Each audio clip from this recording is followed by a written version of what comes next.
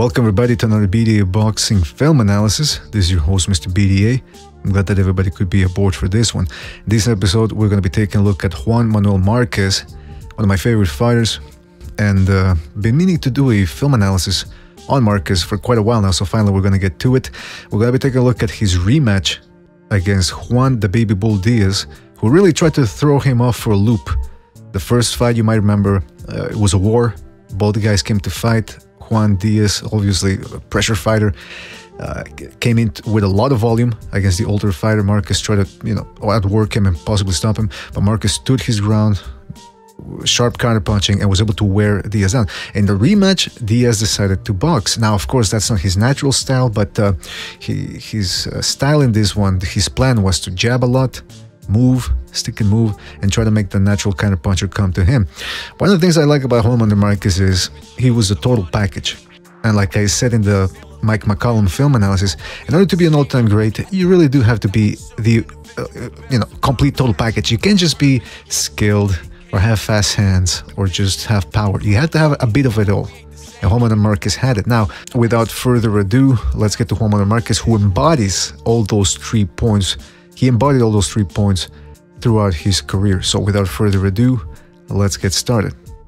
All right, so keep in mind, we're not going to take a look at the whole fight. That would be too long. We're just going to take a look at the action that took place in the first 2 or 3 rounds, I believe. Notice the feints. Let's start with the feints, the most important aspect, or one of the most important. There we go. This is all within the first round, by the way.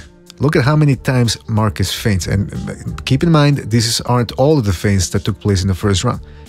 So he feints there, another feint there. Look at this, 2 feints, 1 and then 2. Feints with the right, feints with the jab, feints again, feints again. That was all within about a minute and a half. He's like 5 feints right away. That obviously you see Diaz thrown off. He doesn't know when Marquez is going to punch. And now the problem aren't just the feints, is what comes after the feints, which is Marquez punching from all angles. See, he punches down, he punches up, jabbing downstairs, jabbing upstairs, jabbing downstairs, hooking off the jab, leading with a hook. And notice how Marquez always used to do this. He would take a step forward and really open his legs very wide in order to get as close as possible to his opponent. Then boom, left hook. This is just to distract. First round, by the way, again, just to distract Juan Diaz. Diaz doesn't know where the punches are coming from. Lead right hand, jabbing again, jabbing, doubling the jab, going downstairs with the right, jabbing downstairs again, counter right upstairs. Look at that, boom. So now Diaz doesn't know where the punches are coming from. He says that Marquez has already established that within the first round.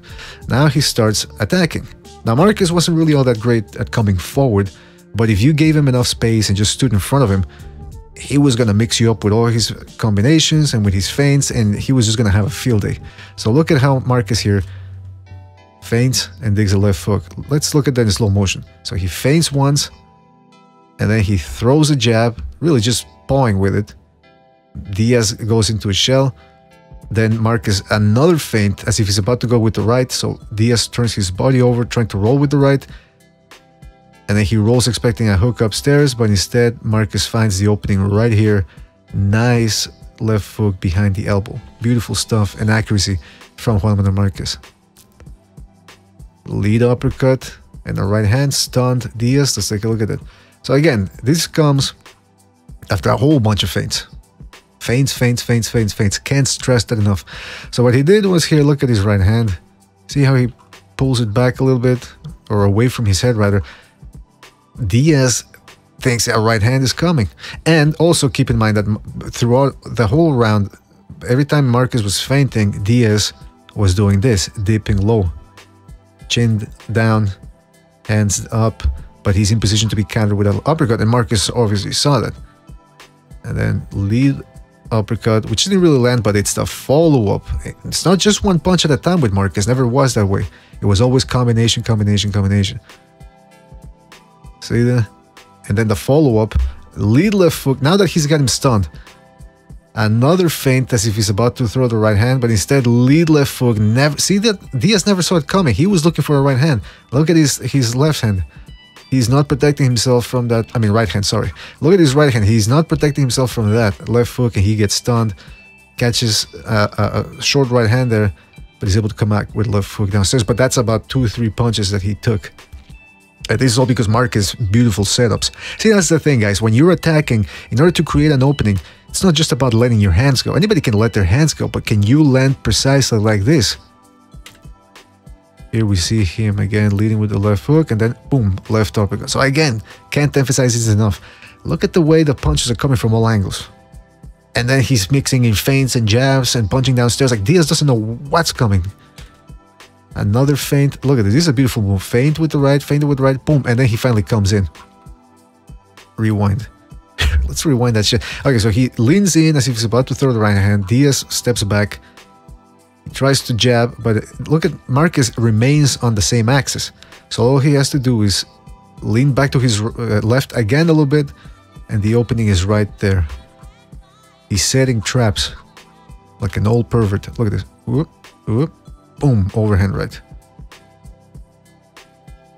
That was a nice little quick combination where Marquez just simply all he did was again pawing with the jab upstairs. Diaz covers up, leaves himself open downstairs, nice straight right into the baby fat, and then a left uppercut upstairs which misses, but it sets up, it pushes Diaz up for a nice right hand. And that's the other thing about Marquez was when he would counter or exchange, nice short punches, very economical. His punches always got through. He almost always won all the exchanges because you see that here he's only moving, his elbows are staying close to his body, so all he has to do is bring him up with the rotation of his body, and now he just turns here, nice little short right, lifts the elbow up, boom, not wasting any movement, which allows him to throw shots very quickly and very precise on the inside.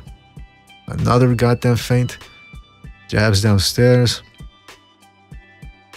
Let's look at this here. I think another feint's coming. There, Diaz. See, Diaz was trying to give him a taste of his own medicine.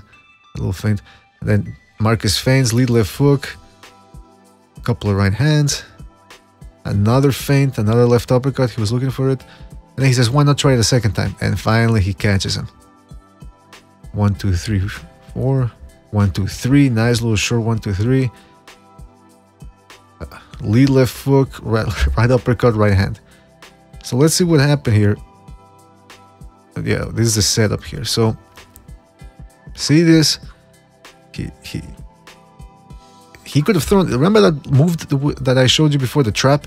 He could have done. He was looking for the same thing here. So now Diaz doesn't know if it's going to be a right hand upstairs, if it's going to be a left uppercut.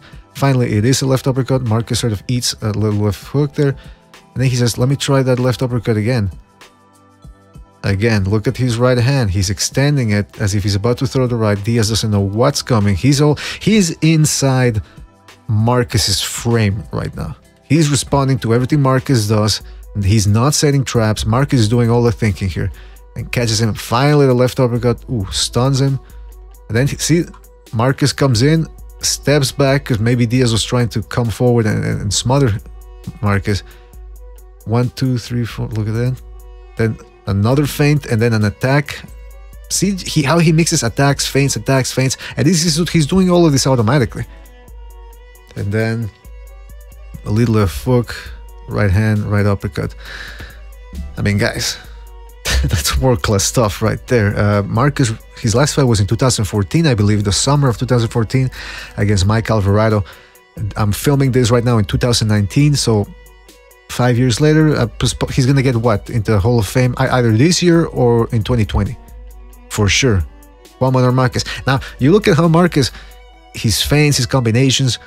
He was a very offensive fighter, especially later in his career, and he was always able to stop guys that normally were very durable. Like he stopped Mantecas Medinas, who was a very widely experienced character and long too, taller than Marquez, and Marquez just picked him apart from the outside. He made Robbie Peden vomit in his corner and stopped him. He stopped Casamayor, who had never been stopped before. He stopped Diaz, who had never stopped before. He knocked out Pacquiao in one of the rare instances where he knocked somebody out with one shot, but nevertheless he stopped him. So because he was very offensive. Now don't get me wrong, Marquez, there were some fights where he didn't fight that way. You know, against Victor Polo and Salido, he was very economical. The crowd was booing.